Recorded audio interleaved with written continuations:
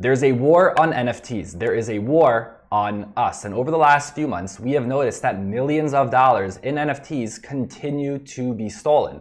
And if you are serious about being in the NFT space, this is going to be an extremely important video. And something else we've noticed over the last few months is that many of these NFTs that are stolen are big brand NFTs, such as CryptoPunks and Bored Ape Yacht Club. And we're all surprised because how could someone sitting on these million-dollar portfolios have their crypto stolen? How could they be so lenient with their security?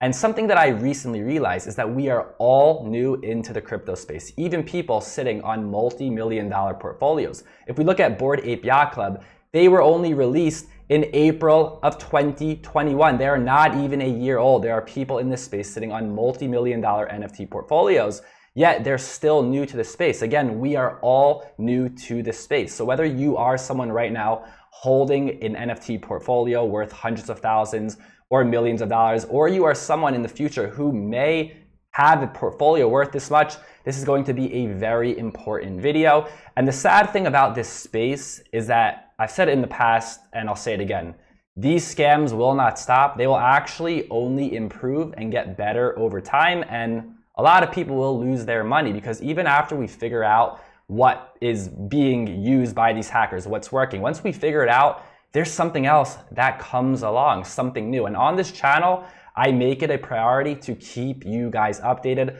on the newest security threats. So make sure to subscribe and hit the bell notification in order to stay updated. So when it comes to NFT and crypto scams, one of the more recent scams, a very clever scam, is done through screen sharing. And right before we get into that, I want to quickly go over the scam that is the most prevalent, and that is giving over your 12-word seed phrase through a phishing link. And I already know many of you understand this, but I started to realize that this cannot be said enough. If someone created a channel and every day they made the same video addressing phishing links and scams, it still would not be enough. Really, it would not be enough because I'm noticing that still so many people are losing their crypto through phishing scams. So instead of going super deep into this, I'm going to keep it very simple. If you did not initiate, do not enter your seed phrase. The only time you will ever enter your seed phrase is when you initiate it. You are the one specifically that wants to restore a wallet, whether it's a ledger or a hardware wallet, which is the safer method, or even a non-exchange wallet, whether it's MetaMask, Trust Wallet, Yoroi, Phantom, or any non-exchange wallet. You are the one specifically going to the website or to the app to restore your wallet. And make sure, of course, that you're going to the correct website link or the correct app and you are not going to a phishing link. And some of you watching understand this, right? You know, only when you initiate. But it seems like it's still not working because over the last few months, I've received messages from people telling me that they had their wallets wiped. And I said, be careful entering your seed phrase.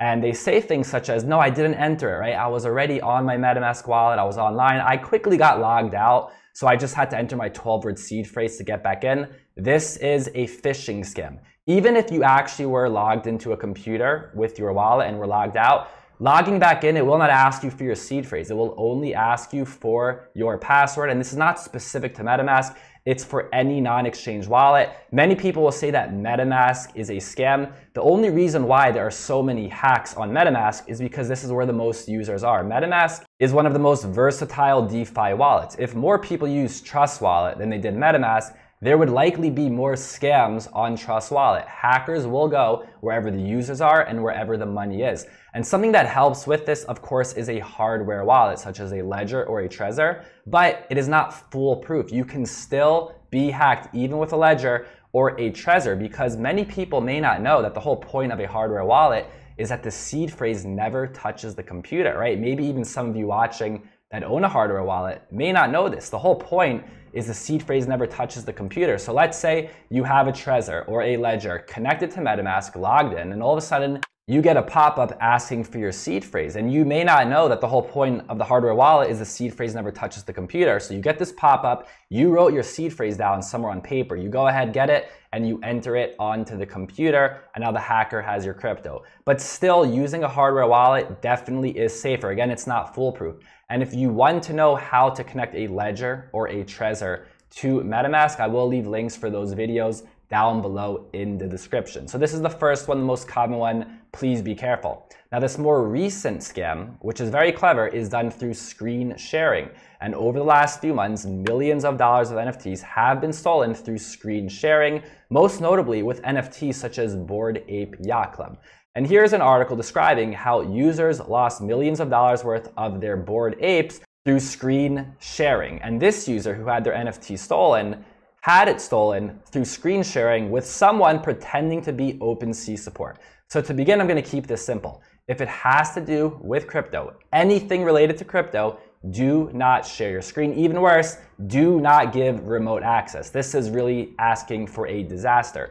So in this case, this user was screen sharing with a fake OpenSea support person, and in the end, the NFTs were stolen. You might be thinking, what if they used a hardware wallet? Well, in this case, this user was using a Ledger hardware wallet. So the con men then had to dupe him into signing off each transaction to transfer the NFTs out of his wallet. Hardware wallets help a lot, but these scams are done through social engineering. So be careful, even if you're using a hardware wallet. Again, keeping this simple. Do not share your screen and do not give remote access. And you might think to yourself, this is obvious, right? Well, in technical support or in the past, this is actually not really rare. It's actually pretty common. If you're having an issue with something, you can share your screen. But if something is very difficult or very technical, it's actually not that rare to give remote access to someone, of course, from a reputable company if you're using the correct line. But now in this age of crypto, we need to be a lot more careful, right? I was speaking with a security expert in the past who I gave remote access to my computer for something non-crypto related because it was very technical. It was nothing that I could do really on my own through a screen share. So I actually gave them remote access. And I was asking them about the security of this feature. I was saying, what if you were screen sharing, or what if you were giving remote access and then you noticed that you were part of a scam? Could you just shut off your computer and end it? And they told me, actually, this is not always the case. When you give access to your computer, whether it's through a screen share or a remote access, it might be one-time use or it might be permanent use. And also it will depend on what type of access you are giving to that user on the other side. So I was saying, what if I just shut down my computer, right? Wouldn't that fix it? And they said, no, that's not always the case. So when it comes to crypto or anything crypto related, do not share your screen, do not give remote access.